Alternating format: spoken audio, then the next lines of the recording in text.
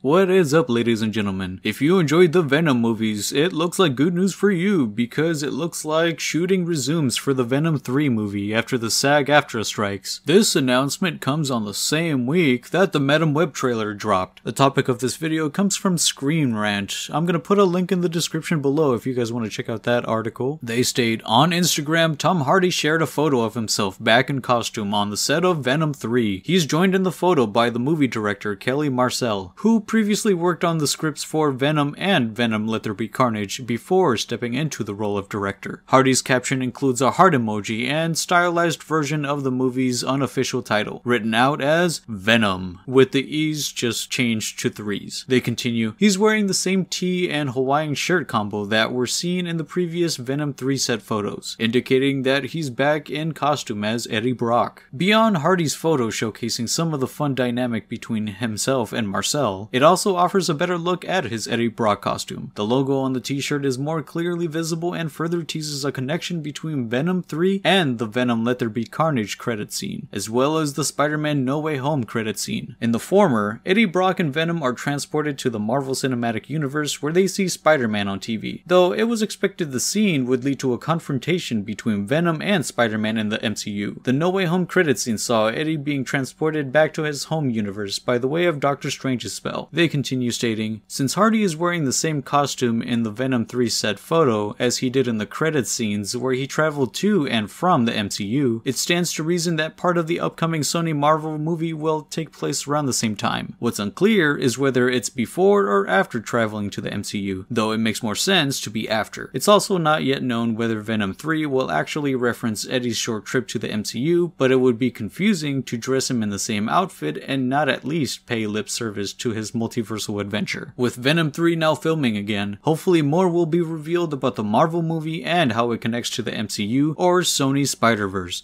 if at all. So there you have it, guys. It looks like the shooting resumes for Venom 3. And from the looks of the actual article itself, it seems that they might actually address his multiversal travel to the MCU universe. I'm assuming that's probably going to be like the very first thing they're going to address. It's just going to immediately start off from that very moment when he comes back. I personally don't expect them to explain the multiversal travel too in detail, since Eddie Brock spent most of his time just sitting in a bar just drinking. He's gonna come back and I'm assuming he's just gonna expect it to be like a drunk trippy dream or something and probably not even remember the universe. That's sort of what I expect it to be addressed like in the movie, although there's still the possibility of it being a little bit more creative than that. What are your guys' thoughts? I'd like to know in the comments below, and if you enjoyed this video at any point, make sure to like and subscribe, and I'll see you guys next time. Peace.